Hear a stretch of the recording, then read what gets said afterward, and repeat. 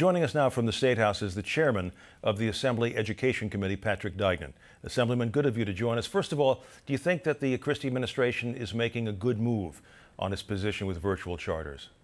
Absolutely. I commend the commissioner. Let's not get ahead of ourselves with virtual charters. Clearly, technology is changing. The whole concept of education is changing, but virtual charters are really a revolutionary proposal, and I think we have to study it appropriately and put the proper safeguards in place. So, again, I commend the commissioner. He made the right decision. You have also been a very strong voice in favor of reforming the way the state regulates the charter schools in general and the way they're allowed to do business. What is behind that move on your part?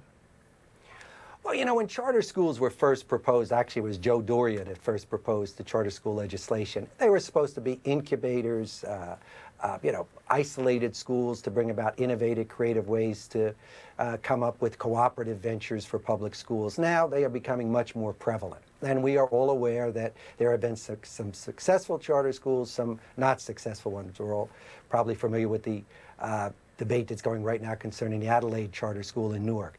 My whole purpose is to put in place standards that can be looked at objectively on a consistent, transparent basis so people know what to expect and we can put integrity and accountability into the system.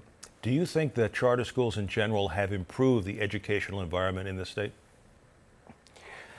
I don't think they have improved or not improved it. I think they are a good option. I am not anti-charter school. I think anything we can do to make the education system of the state of New Jersey vibrant is a good thing. So, you know, some have been successful, some aren't. I am one of those folks that think our public education in New Jersey, K through 12, is exceptional. So I think charter schools are part of that exceptional system. And my whole purpose is to make the charter schools more valid, more secure, and more predictable. The Christie administration recently made the decision also to restore some degree of independence to the school board in Newark. Do you think that's a wise move? Absolutely. I think we have to. You cannot have the school system apart from the people that it represents. I think we should, and all the schools that are under state control should be put back under control of the communities as soon as possible. And you've also been outspoken. A couple of weeks ago, the story broke about a substantial amount of money, somewhere in the neighborhood of $10 million being allocated from the state to religious institutions. I think about $500,000 to the Princeton Theological Seminary, and the balance of that money, somewhere in the neighborhood of $9.5 million, I believe it was, to a yeshiva, a rabbinical college, in fact. There has been a great degree of controversy about that. I know you've spoken out on it as well. Where do you want to go with that? Do you think there should be an investigation of that? I mean, you know, when we use the term investigation, there's an implication of some criminal activity. It's not criminal activity. It's really just a misappropriation of tax dollars. The American society was based on separation of church and state. This particular rabbinical school is not a public school. Women aren't even allowed in the school.